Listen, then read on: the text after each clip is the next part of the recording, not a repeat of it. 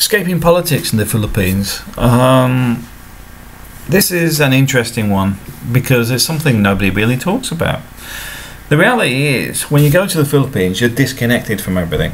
Well, even in Spain, when that attack in Tunisia happened, I remember getting back and people are, oh, did you hear about it? Didn't know nothing about it. Because in Spain, the media's very local, from what I've seen. Well, the channels we watch things about the local police arresting people for drug abuse and stuff like that. We don't actually see much on the international circuit. And to be honest, with the state of the media these days, what have I lost? Oh, absolutely nothing. The local media is actually more interesting.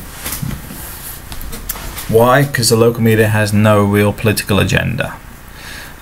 It's just stuff people are up to, which is amusing sometimes. But the point here being, you go to the Philippines, you stop hearing about it unless you go looking for it in the news and stuff. And I'll tell you now, if you left it, don't go looking for it. There is no benefit from the media these days. The media is political bias. The BBC used to be an amazing source of information. It's the pits now, and you can see it in the stories. It's sold its soul. It's like I don't know what's going on there, because obviously it's having these major cuts as well. So obviously the Conservatives ain't too happy with them.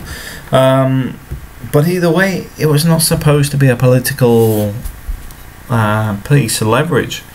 That's what the BBC was for. It was supposed to be a proper source of information. Now it's politically motivated.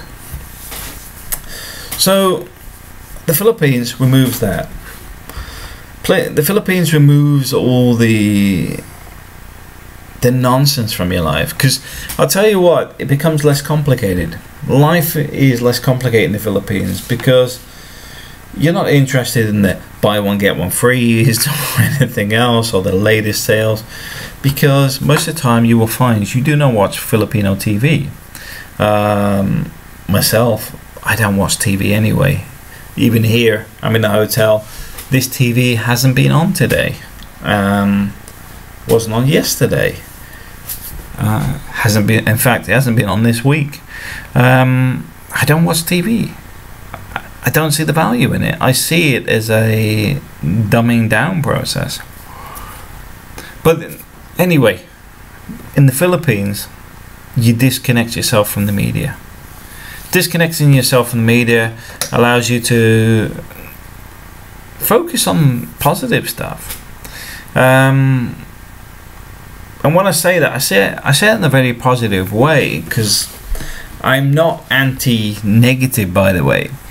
Because if you look at LinkedIn, for example, there is no negativity on there, because it's people selling themselves blatantly day in, day out. It's either vulgar or stupid, I'm not sure. I know I'm on LinkedIn and I post some negative stuff in there and never gets any feedback.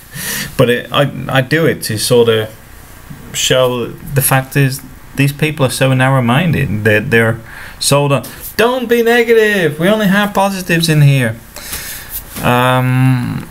Which can often bankrupt a business because negativity is something that a lot of people don't understand properly, because a problem is not negative. A problem is something that needs a solution. Being negative is when somebody goes, what's the point? That's negative. But going, we're losing £500,000 a year, is not being negative. It's a fact which you need to sit there and go, okay, how are we going to recover it? Different scenarios. But I've sort of moved off on tangent again. But all this stuff is irrelevant in the Philippines, really is. You'll spend more time concerned about the price of beer in the local area. Also, you'll work out which places have the coldest beer. that will be more important than what's going on in ABS, CBN, or Fox News or something, or the BBC, because all of those do not matter. They have no impact on your life anymore. They're not going to change in a way that's going to impact you in the Philippines, so just ignore them. Simple as that. You get on better. The fact is, you're happier for it, because you're not getting these people constantly like prodding you with things that are supposed to annoy you, because they're trying to do something for politics. Once you ignore it and it's gone, and your TV doesn't have it, and you're not taking an interest in it, you're not looking for it, you're a happy person. Thanks for watching.